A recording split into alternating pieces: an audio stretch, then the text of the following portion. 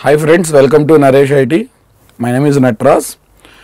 In this video, I am going to talk about what is Hibernate reverse engineering and how to do that Hibernate reverse engineering with the support of what? Eclipse Ide. So first of all, let us try to understand what is Hibernate reverse engineering. So let's try to analyze what is reverse engineering.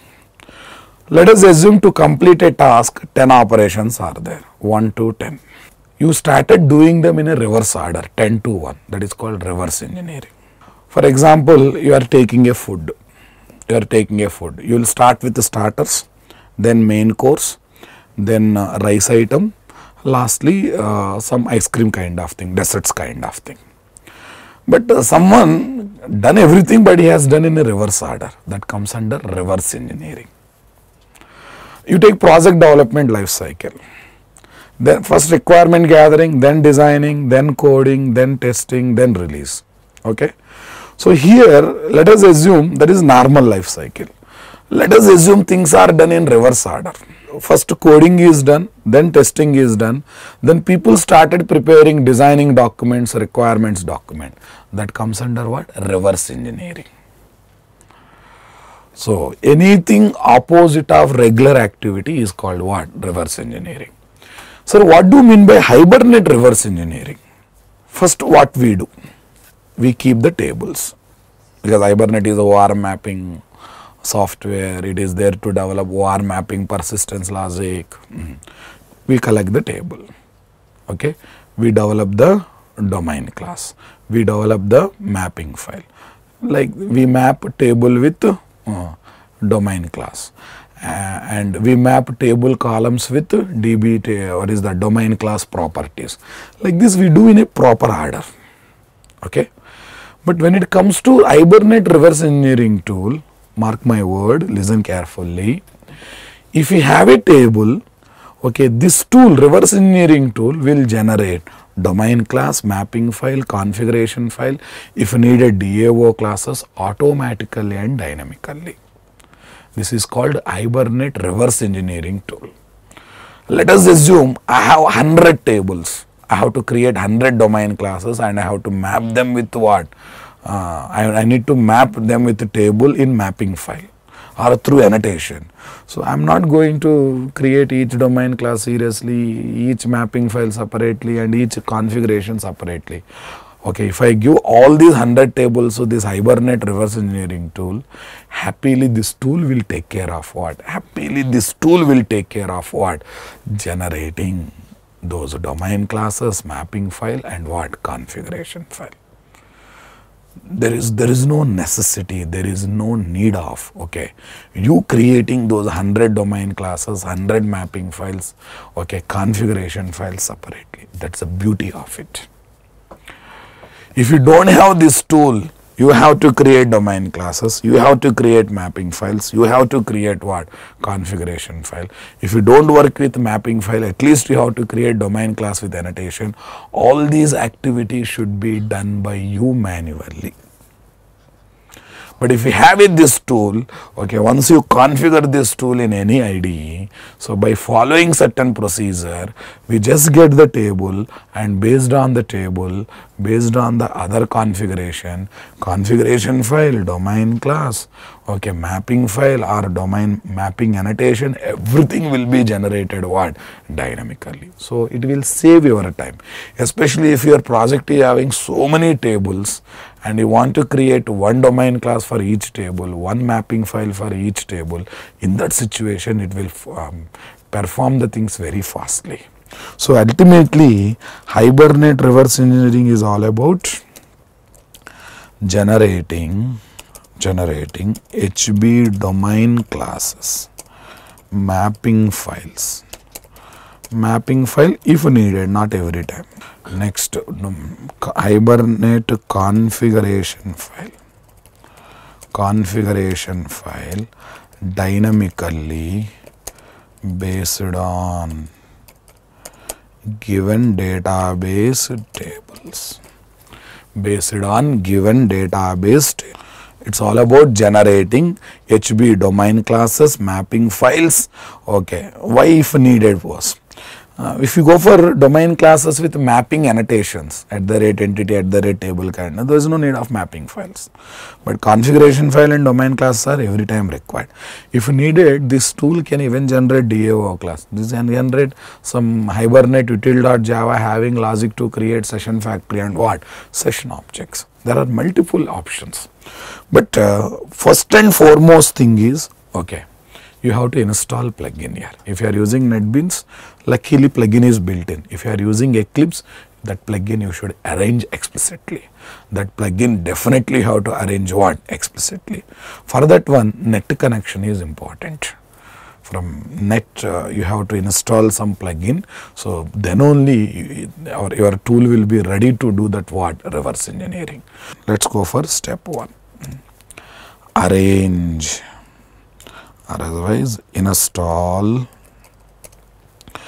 Hibernate tool in Eclipse Ide. In Eclipse Ide. Install Hibernate tool in Eclipse Ide. So this tool gives the option of what? Reverse engineering. This tool provides the option of reverse engineering.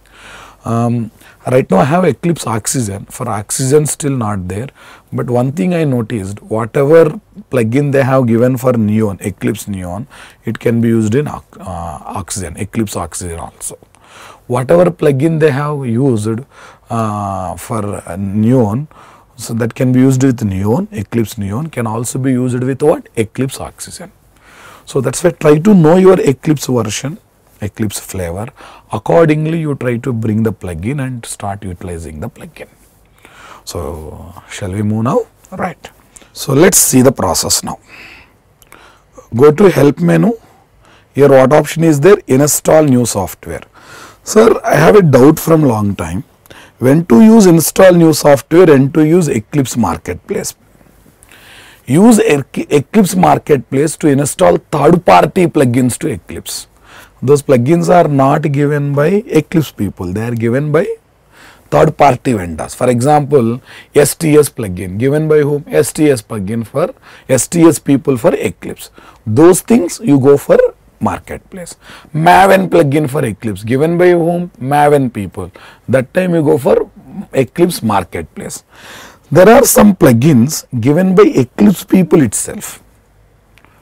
There are plugins given by whom? Eclipse people itself. So those things you have to go for what?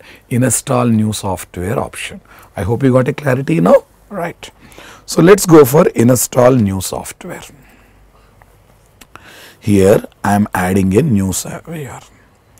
Here what is this? Hibernate tool. Some logical name. What is the URL? You can spend some time in the net to get the URL, but already I have done that R&D. Sir, you are having Oxygen, why are you using what? Neon. I already said, still they have not released a plugin for what? Oxygen. But we checked, okay, Neon plugin is also working for what? Oxygen. Copy this, copied. Say paste. Pasted. Say OK. As I said, net connection is required. It takes some amount of time, no doubt in that. It takes some amount of time. You can see the progress. Yeah. There you please choose JBoss application development option. Chosen na? Right. Selected. If you select, everything will be selected, but we don't want. There you choose Hibernate tools option. What option here? Hibernate tools option. See, so many plugins are there, right? Arrow next. So now actually it is checking the possibility. So after calculating all dependencies, it will give option what you want to install. Yes, I have chosen Hibernate tools. Say next. I accept terms and conditions. Nice. Say finish. Say finish. So now here it is showing the installation process, and once this is done, it automatically restarts the IDE, and after that we have to confirm whether plugin is installed properly or not. Once plugin is ready, then we can go further. So while choosing this plugin here, don't select all the options. If you select all the options, it takes a lot of time, because lot of tools are there, lot of options are there. Don't select all the options. Choose specific one what you want, so that we can avoid the time. And if you are having dedicated net connection, it takes very less time. If you are using Wi-Fi based net connection, sometimes it takes bit extra time. Okay. So apart from that, nothing great. Okay, Eclipse launches one pop-up message to restart Eclipse IDE. Once you choose yes, it will be restarted like this. Okay. Once Eclipse is restarted, I'm just going to confirm whether plugin is installed or not. So let's see.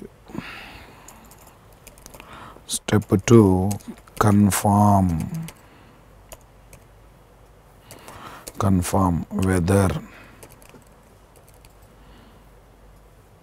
whether plugin is installed or not. You have to confirm whether this Hibernate tool plugin is installed or not. Yes, let's see. Go to window menu, show view, not show view, go for perspective, open perspective, others. Here you should get a Hibernate option. If this Hibernate option is there, I can confidently say plugin is installed successfully. Plugin is installed successfully. So be careful about the URL that you are using to install the plugin. If you use other URLs, wrong URL, plugin will be installed. Okay, certain activities also will happen in the reverse engineering process. While generating domain classes and mapping file, you will get a problems. So that's why please make sure that you have used proper URL, correct URL, compatible URL to install the plugin. Then things will be done in a nice manner, right? So how to use this installed plugin? Okay, to generate configuration file, mapping file, domain class based on the given table. So I will discuss as part of part 2 video. Right? So based on this video knowledge, you keep your plugin ready in your Eclipse IDE. So rest we will discuss in part 2 video.